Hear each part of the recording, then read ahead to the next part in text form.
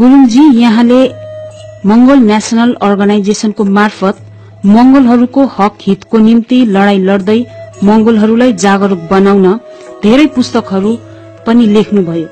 जहाँसम्म लाग्छ यहाँको पहिलो राजनीतिक पुस्तक नेपाली राजनीतिमा अदेखा सच्चाई नै हो। यहाँले यो जुन पुस्तक लेख्नु भएको छ नि, यो पुस्तक लेख्नुको मुख्य तात्पर्य के होला? त्यस समय नेपालमा क्षेत्री र बाहुनले बहुसंख्यक मंगल समुदायलाई अति नै अन्याय अत्याचार मात्रै होइन, गर्नु नहुने काम जम्मै गरेको थियो। त्यसको विरोधमा मलाई त नेपालीहरू जगाउनु पर्ने थियो। यसकारण मैले नेपाली राजनीति त्यो जुन कुरा मैले लेखेँ त्यो चाहिँ उनीहरूको विरोधमा लेखेको। गुरुङजी, तपाईद्वारा लिखित यो पुस्तक नेपाली राजनीतिमा अदेखा सच्चाई सन् 1993-94 सालतिर सिक्किममा व्यापक रूपले निशुल्क बाँडिएको थियो रे भनिन्छ, जसले सिक्किमको राजनीतिमा एउटा जातीय विभाजनको हुण्डरी नै ल्याएको थियो रे नि। के यो पुस्तक यसरी वितरण गर्नुमा सिक्किमकै कुनै राजनीतिज्ञले प्रमुख भूमिका निभाएको थियो कि? 93-94 मा चाहिँ भारतको सिक्किमबाट पवन कुमार चामलिङ आउनुभयो मकहाँ। अन्य अत्याचार धेरै गरिरहनु भएको छ भन्ने कुरा बताउनु भयो। त्यो जुन कुरो मलाई थाहा थिएन र पवन चामलिङले भनेपछि मैले त्यो कुरोलाई विश्वास गरिदिएँ। उनीहरूले सिक्किमको क्षेत्री बाहुन विरुद्ध किताब पर्चाहरू लेखिदिने अनुरोध गर्नुभयो। अनि उनीको कारणले चाहिँ सिक्किमको बाहुन क्षेत्रीसँग चाहिँ मेरो दुश्मनी सुरु भयो। त उनीको अनुरोधमा मेरो चर्चित पुस्तक नेपाली राजनीतिमा अतिका सच्चाईलाई केही कुराहरू संशोधन गरिदिए। त्यसपछि सिक्किमको कुराहरू पनि जोडिदिए। तेस्रो संस्करण 1993 मा प्रकाशित गरिदिए मैले। यो तेस्रो संस्करणको प्रकाशन के तपाईले आफै गर्नुभयो? यो तेस्रो संस्करणमा चाहिँ चामलिङको अनुरोधमा तयार गरिएको थियो। अनि प्रकाशन जम्मै मै गर्छु है दाई भन्नु भएकोले जम्मै उहाँलाई नै मैले जिम्मा दिएँ। त्यसो हो भने यो पुस्तक छाप्नुको लागि तपाईकोमा लिनको निम्ति के पवन कुमार चामलिङ स्वयं आउनु भएको थियो? उनको साथमा कि अरू पनि थियो? त यो पुस्तक छाप्नुको लागि प्रकाशन गर्नुको लागि पवन चामलिङसँग चन्द्र खालिङ पनि अरू साथीले लिएर आफै पनि आउनु भएको थियो।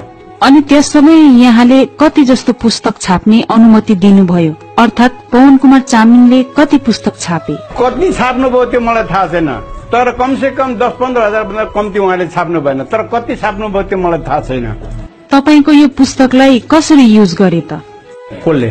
पवन कुमार चामलिङले। अब त्यो त मलाई लाग्छ मैले भन्दा बेसी जुन प्रकारले मिसयुज गर्यो पवन चामलिङले, त्यो मैले भन्दा जो भुक्तभोगी भयो उनीहरूलाई I think it is better them to know than me. मलाई भन्दा उनीहरूलाई बेसी थाहा छ, राम्रो थाहा छ। त्यति बेला मेरो विचार के थियो भनेदेखि मलाई पैसा चाहिँदैन थियो। मलाई खाली शोषक मान्छेहरू फ्याँकियोस् भन्ने मात्रै मेरो धारणा हो। मलाई पैसा दिन्छु यति उति आवश्यक थिएन।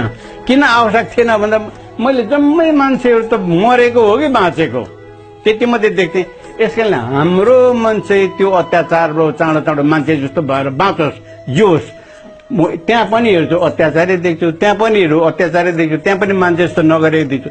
यो सब गर्नुको लागि मैले चाहिँ उनीहरूलाई बचाउने र बिउजाउने कोसिस गर्नुको लागि मेरो यो पैसाको मलाई त्यति बेला आवश्यकता थिएन। म त्यसै पनि गरिब मान्छे थिएँ, त गरिबताको संघर्ष गर्दै थिएँ, म गरि नै रहन्छु।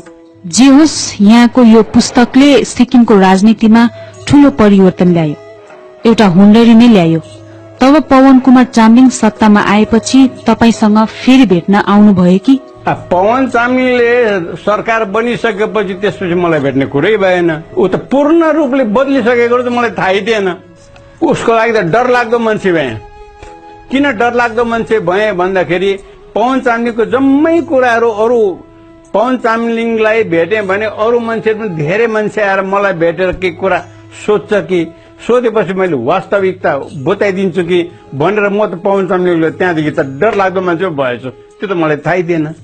आउँदै आएन भन्ने कुरो होइन, एकचोटि आयो, तर त्यो आउने तरिका चाहिँ धेरै म डरलाग्दो भएको छु।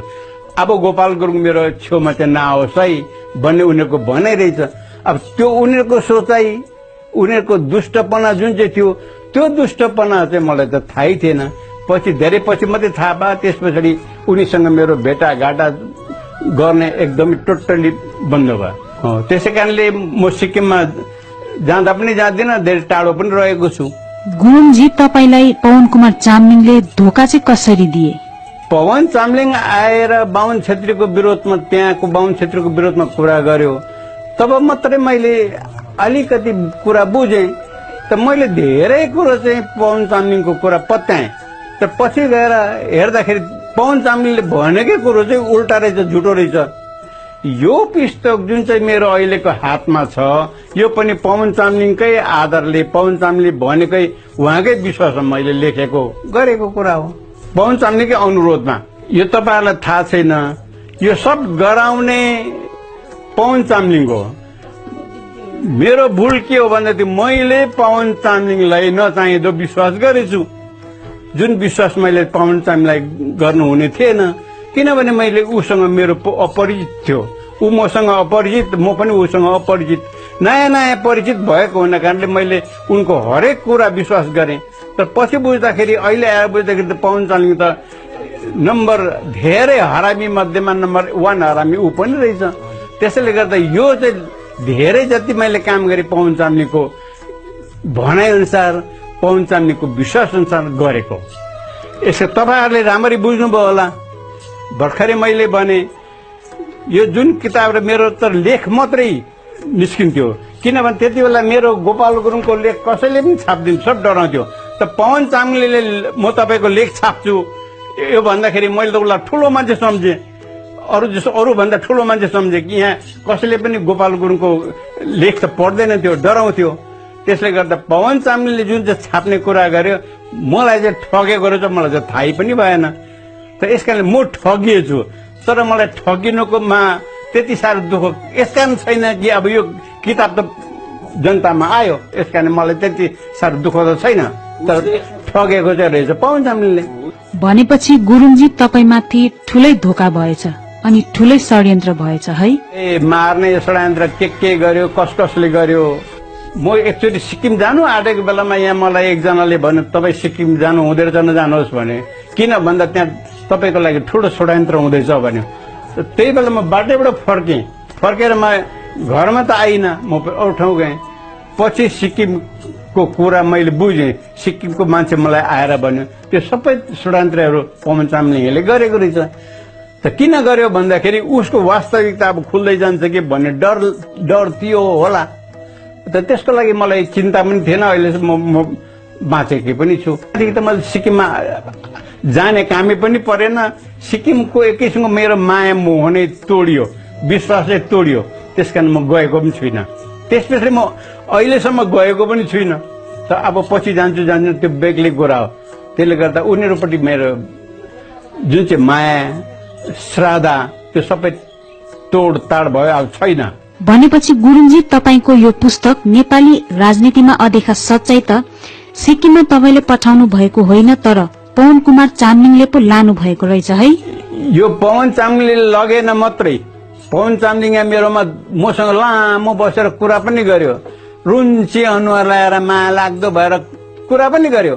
त त्यति बेला मैले त बाहिरको कुरा त नबुझेको, बाहिरको देशको कुरा पनि नबुझेको, बाहिरको त्यो टी गार्डनहरूको कुरा पनि नबुझेको। त मैले यहाँ हामीलाई जसरी दबाएको छ त्यहाँ पनि त्यस्तै होला। यसकारण पवन चामलिङ पनि त्यही मारमा परेको होला, पवन चामलिङ पनि त्यसरी झापट खाएको होला, त्यसरी लात खाएर त्यसरी बनाइ पाएको होला पवन चामलिङहरूले पनि भन्ने मेरो सोचाइ थियो। तर पछि जब मैले नजिकबाट हेर्दै गएँ, नजिकबाट बुझ्दै गएँ, त्यो कुरो त सही कुरो होइन रहेछ, 100% नै त्यो कुरा त होइन रहेछ। पवन चामलिङहरू पनि धोका दिनेमा, बदमास गर्नेमा, छल कपट गर्नेमा जसरी मलाई गर्यो भने त्यो देशको मान्छेलाई पनि पवन चामलिङले त्यसै गरिराखेको होला। पछि मात्र यो कुरा मैले राम्ररी बुझेँ। त्यसो हो भने गुरुङजी 1993-94 मा सिक्किममा जुन ठूलो परिवर्तन आयो त्यसमा तपाईको पुस्तक यो नेपाली राजनीतिमा अदेखा सच्चाइकै ठूलो हात रहेको मान्नुहुन्छ? त्यो ठूलो मात्रै होइन, महा ठूलो सत्य। सिक्किममा जो चेन्ज ल्याए, सिक्किममा मात्रै होइन त्यो वरिपरि जो चेन्ज ल्याए, गोपाल गुरुङ बाहेक अरू कसैले त्यस्तो कुरा बोल्नु पनि सक्दैन थियो, लेख्नु पनि सक्दैन थियो। त्यति बेलाको कुरो त अहिले पनि धेरैले बोल्नु र लेख्नु सक्दैन, त्यो चाहिँ म किटेर पनि भन्नु सक्छु त्यति बेला। तर गोपाल गुरुङ लेखेर देखाइदियो, गोपाल गुरुङ ज्यानको बाजी लगायो तर लेखेर गरेर त देखायो। त्यसकारणले त्यो कुरो चाहिँ मेरो हिजो पनि जिउँदो थियो, आज पनि जिउँदैछ, सायद मलाई लाग्छ भोलि म मर्नु अगाडि पनि त्यो जिउँदै रहन्छ र सही पनि रहन्छ। गुरुङजी, त्यस समय तपाईले पवन कुमार चामलिङको भनाइ अनुसार आफ्नो पुस्तकमा संशोधन गर्नुको सँगसँगै अरू पनि केही गर्नुभयो कि? तपाईको योग्यता अनुसार भनेको मेरो योग्यता अनुसार कसरी त्यहाँको मालिकहरूको विरोधमा, मालिकहरूले गरेको अत्याचारको विरोधमा मैले लेख्न सक्छु, बोल्न सक्छु, त्यो कुरा गरिदिएर सघाइदिनुहोस् दाइ भन्नुभयो त मैले त्यही प्रकारले विश्वास गरेर गरेको थिएँ। तर त्यो वास्तविकता त्यो होइन रहेछ। मैले पर्चाहरू लेखेँ, आर्टिकलहरू लेखेँ, आउने मान्छेलाई भनिदिएँ, मुखले मेरो मौखिक रूपले भनिदिएँ त्यहाँ यस्तो यस्तो गर्दो रहेछ, यस्तो यस्तो रहेछ है, कुरा चाहिँ यो रहेछ भनेर मुखले पनि भनिदिएँ, लेख्ने कुरोमा मैले लेखी पनि दिएँ। संकटको समयमा यति धेरै सहयोग गरेर पनि पवन कुमार चामलिङले आफ्नो सरकार बनाएपछि तपाईलाई आजसम्म केही दिएन त है? होइन होइन होइन, तपाईहरुले रङ गर्नुभयो। पवन चामलिङले मलाई केही दिएन भन्ने होइन, पवन चामलिङले मलाई बहुत ठुलो कुरो दियो। त्यो के दियो भन्दाखेरि उसले धोका दियो, धोका दिएको ज्ञान मैले पाएँ। त्यो सानो कुरा होइन, मेरो लागि धेरै ठुलो कुरा हो, किन यो मेरो जिन्दगी भरिको लागि जान्ने सुन्ने कुरा हो। यसले तपाईले केही पनि पाउनु भएन पवन चाहिँ, नो नट द्याट। पवन चामलिङबाट मलाई बहुत ठुलो कुरा दियो, त्यो के दिन उसले मलाई धोका दियो, त्यो धोकाको बहुत ठुलो ज्ञान मैले अब म मरिन्जेल पनि बिर्सिदिनँ कुरा त्यो।